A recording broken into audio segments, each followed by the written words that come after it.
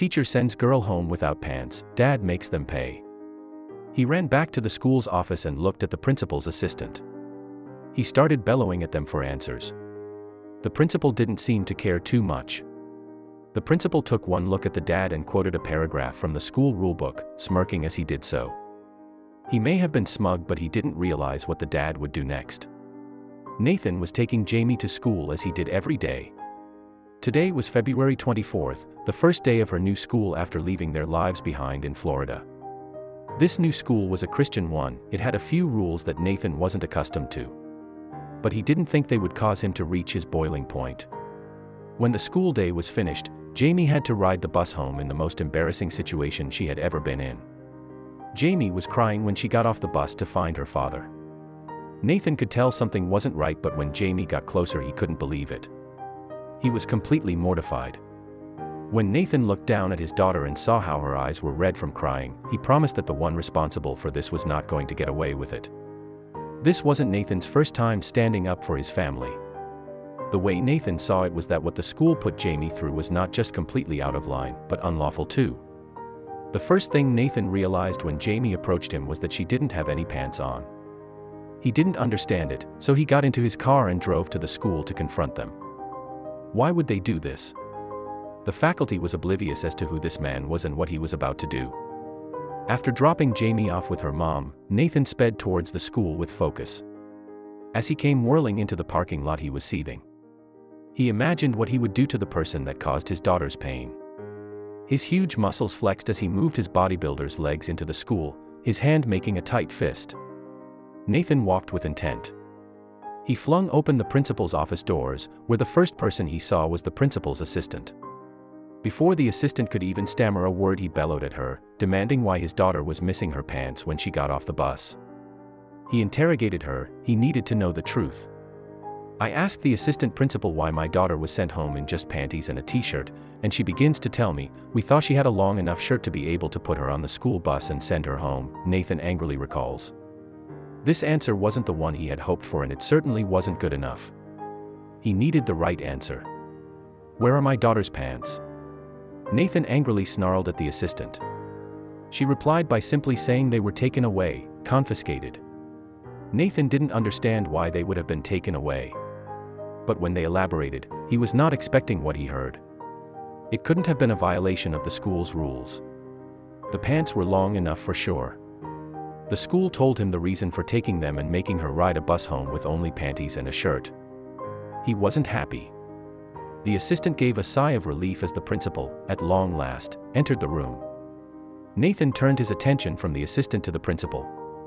He hoped that the principal would take responsibility and explain what was going on, but he was simply ignored. Instead, he simply sauntered over to his desk and pulled out a copy of the school's rules. With a look that said, "Checkmate," the principal placed a copy of the contract Nathan had signed and the school rules on the desk. The paragraph that the principal pointed out to Nathan read, "Parents who enroll their children in our school know upfront that we ask the students to adhere to a lifestyle informed by our Christian beliefs." Nathan read the text and looked at the principal, dumbfounded. How did this apply to Jamie's pants?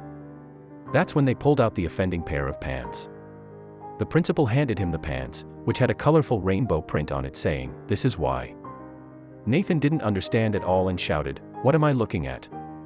Jamie loved rainbows, this much Nathan knew. He still didn't see the problem. Then the principal said it plainly and Nathan couldn't believe his ears. "We do not endorse LGBTQ pride," the principal stated. Nathan was gobsmacked. He didn't understand. Did the school really think that making her wear no pants was better than a rainbow print? It's no secret that the rainbow is frequently associated with the LGBTQ community. Jamie wasn't part of the community at all. She was only 9 years old and Nathan didn't see that it mattered even if she was. He couldn't believe his ears. Nathan, who is a bodybuilder with a YouTube following, used his fame to highlight the issue of intolerance, an issue he never expected to find in his daughter's school. Jamie's clothes had not been intended to represent the LGBTQ community and featured an innocent rainbow print that his daughter had liked. The school has been hurtled into the spotlight. According to Nathan, everything from the rule itself to the way the school dealt with the issue was just plain wrong. Aside from the blatant discrimination, Nahan was most furious about how sending his daughter home with no pants could have made her vulnerable to predators. He said that nothing had ever happened like this at her previous school. He hired a lawyer and intends to make the school pay for what they did. But is he right? Needless to say, this incident has also made Jamie's parents concerned about what is going on in the school behind closed doors. Now that we come here, we have all these issues. There's obviously something more going on than what we're seeing. Parents who heard about the way the school had treated Jamie were furious, too. Could the school have handled things differently? Jamie's mom brought up another good point. Why didn't the school call either of the parents rather than leave the girl to be embarrassed the entire day? There are 4 contacts on our daughter's emergency card. Pick up the phone and call us. We will come to fetch our child, she said, angrily. But what do other parents have to say? Concerned parents voiced their views on the matter. One comment read, "They did what? This is unacceptable, someone better be punished if not sued. This isn't something that's just going to go away, this child will be haunted her whole entire life. They should have called the parents to come and get her." But how did the school respond to the backlash?